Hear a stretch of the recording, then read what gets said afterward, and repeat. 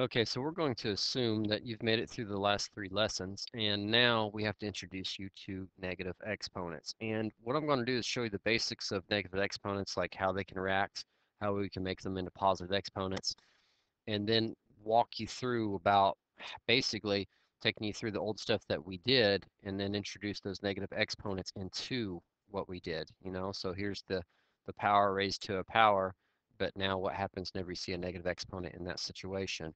Or, you know, in the division setup, what happens when you see the negative exponents in that? So that's where we're going with this. Now, the first thing that you have to understand is that they're asking us to simplify these problems. They're not asking us to solve them, they're asking us to simplify. And so that's the same. But there's a rule when you go to clean up an exponential expression that you cannot end with a negative exponent. So if you're sitting here looking at a variable with a negative exponent, or a number with a negative exponent, you have to change it.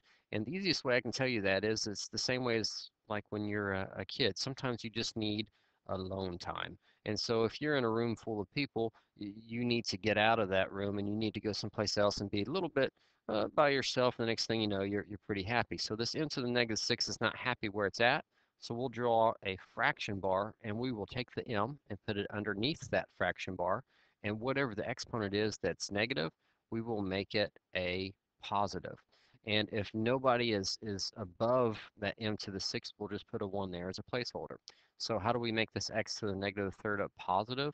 Don't draw a fraction bar and just move this x downstairs, whatever the exponent is. If it's -3, it becomes +3, and we'd put a 1 on it. Now, right here for 2 to the -4th, well, he's just like the m and the x. He wants to move downstairs, just get a little bit of alone time. Everything's good. And so this -4 exponent will become a positive exponent, and we put a placeholder of a 1 up here. And what's cool is that you quickly see that these negative exponents do not mean we have negative numbers.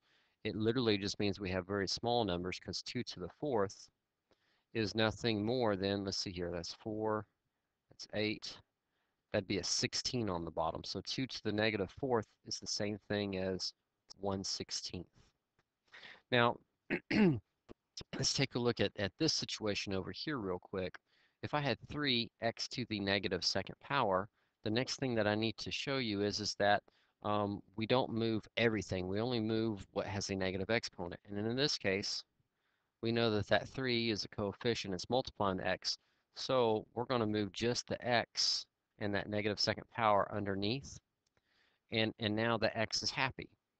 And if you're wondering, well, why don't we move the 3? Well, here's the thing. If you don't see an exponent on a number, it's got a positive exponent of a 1. That means it's happy exactly where it's at. So we're going to leave this 3 right there. So let's do a 4x to the -8th. The 4 is happy. It's got a positive exponent, so the 4 would stay exactly where it's at, and the x would go underneath. Okay? So let's kind of clear this up a little bit here. What about 16 m to the 8th power? Do we need to move anything around? Well, let's ask ourselves, is this 16 happy? Well, it's got a positive 1 for the exponent, so that one's happy. It's going to stay exactly where it's at. What about the m to the 8th? Well, it's got a positive exponent, so it's going to stay exactly where it's at. Okay? But if if we came back through and we said, well, what if we said this was 16 to the -2nd power, m to the 8th power? Well, you ask yourself, what's the coefficient's exponent? In this case, it's negative, so that's the one that's got to move down to the bottom. This m to the 8th, well, you know, that's the reason we moved the 16 down, is because of the negative exponent, but the m to the 8th has a positive exponent. We want to keep it exactly where it's at. So let's start getting into how we take this new information and apply it to what we already know. We know that we're going to multiply the coefficients right here. 2 times 3 is 6. And we know that we're going to add the exponents right here, because that would be x to the 6th. Okay? So what happens when we get a negative exponent? Well, we're still going to multiply our coefficients. That would be a 6. But what's -2 plus 4? And you'd see that would be a positive 2. And that's how we do it. We just add and subtract the way we always have. And we ask ourselves, is this 6 happy? Yep. Is this x happy? Yep. So 6x squared is your final answer. There's nothing else to do. But when we get over to this situation, let's go ahead and multiply our coefficients. 2 times 3 is 6. What happens when you add up a -2 plus a -4? Well, you would get -6, and that's when we got to start asking ourselves, well, is the 6 happy? This coefficient's happy because it's got a positive exponent, so the 6 is right here. But what about this little guy? He's not happy, so we'll draw the fraction bar, move him underneath, and this is our final answer, 6 over x to the 6th power. So that's how we handle this multiplication of exponents when we see a negative in there. We go ahead and multiply our coefficients, we add up our exponents. After we do all that, we just ask ourselves, is everybody happy? Do we have to change any of these negative exponents? Let's take a look at this. This is where we're going to have to do a new style, and this is where it usually causes a little bit of an issue. You have to take all of the inside exponents and you multiply them by the outside exponent. So this 2 has an exponent of 1, this x has an exponent of 3. So take this outside exponent of 3 and multiply it by this exponent right here, and we would get 2 to the 3rd power. The 2 stays the same, that's your base, but this 1 exponent times this outside 3 exponent gets us 3 for the new exponent right here. This x is going to do the same thing. 3 times 3 is 9, and then we ask ourselves, hey, is everybody happy? It sure is. Take care of this 2 to the 3rd, and we know it's 8x to the 9th power for our final answer. Let's try this one again real quick just so you get the hang of it. This exponent multiplies, oops, sorry, drew it to the wrong one. This exponent of 1 multiplies the outside exponent, so it'd be 4 to the 2nd. And then that m's exponent of a 2 multiplies the outside one, and that gets us a 4. And it simplifies down to 16m to the 4th. Now, what happens when we have negative exponents? Well, we still do the multiplication. We still respect our multiplication rules with negative numbers. So it would be 2 to the -3rd, x to the -9th. Ask yourself, are they happy? Well, the 2 is not happy, so the 2 is going downstairs. The x is not happy either, so that's going downstairs. And remember, we talked about it. What happens when nothing's left there? We put a placeholder of 1. And so now I'm going to draw this line back here. We're going to have 1 over 8 x to the 9th. Let's try this one real quick. So this would be 4 to the -2nd. And this would be m to the 4th because a negative times negative is positive. So we still respect those rules. This is where it gets a little bit more interesting here. The 4 is not happy. This 4 right here is unhappy because it's got that -2nd power on there. So we move that underneath. But this m is completely content to stay where it's at. And now we just finish it up. It will be m to the 4th over 16. Okay, and I'll circle this answer over here. Last thing we got to do, these right here. Well, if you recall, and you should be pretty good with this now, we take a look at our coefficients and we try to divide the first thing that we do. And so 6 divided by 2 is 3, and we always write our answer up top. Now, I like to just let the variables sit where they're at. And after I handle the coefficients, the next thing I do is I go, is everybody happy? The 3's happy, the x is here is happy, this is happy. And then what we can do is we can then cancel out, okay?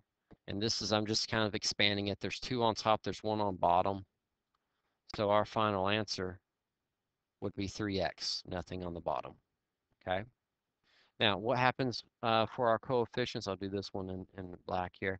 What happens when our coefficients can't divide? Well, we try to simplify. 3/6 would simplify down to 1 over 2. And then we've got x to the 4th here and x to the 4th there. And again, what we need to do is ask ourselves, is everybody happy? It is. So then we can get on to canceling if we can, since they're on top and bottom. And they would completely cancel out. There's no x's left, so guess what? 1/2 is their answer. Now, we can't divide because there's only one coefficient here.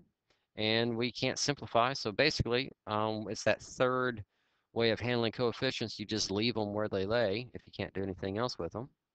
And this is where we're taking a look at this right here. There's more on the bottom than on the top, but again, they're both happy. We haven't experienced negative exponents yet. So 3 stays up top. These two x's are canceled out, but they take out 2 on the bottom, and we have 2 left over. Okay? So now we're going to come back through here, and we're going to take a look at what happens with negative exponents. And this is what we've got here. 10 divided by 5 is 2, and I'm going to write that right underneath it. And I'm going to keep the exponents right where they're at. Okay? The next thing we ask ourselves is, are they happy? Well, the 2's happy. The x to the 4th right here is happy. But this x to the negative second is not happy. So we need to move that one downstairs and only that one, because that's the only one that's unhappy. Now, guys, how many x's do we have on the bottom now? X to the 6th? Well, there you go. That's how you can handle that situation right there. There's nothing to cancel because they're all on the same level and they're all happy now. Let's take a look at this one. This is very much like this one up here. It's a simplifying one. 18 over 36 simplifies down to 1/2. And let's put x to the 4th right here, and let's put x to the negative 4th down here. So again, after we take care of the coefficients, let your variable sit for a second and just ask yourself, is everybody happy? Does anybody need to move? Well, this x to the 4th is happy, but this one down here is not, so we're going to pop that one up to the top. And you guessed it, we've got x to the 8th on top, and we've got the 2 on the bottom. You can put the 1 in front of it if you want.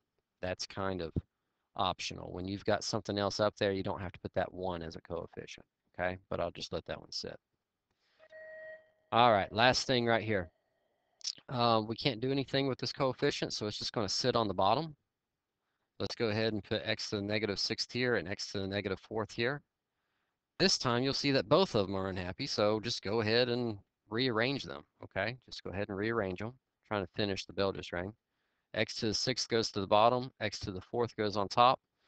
You know, they're not on the same levels like they were over here. Now it's to this canceling out, but hey, we don't cancel out so everybody's happy.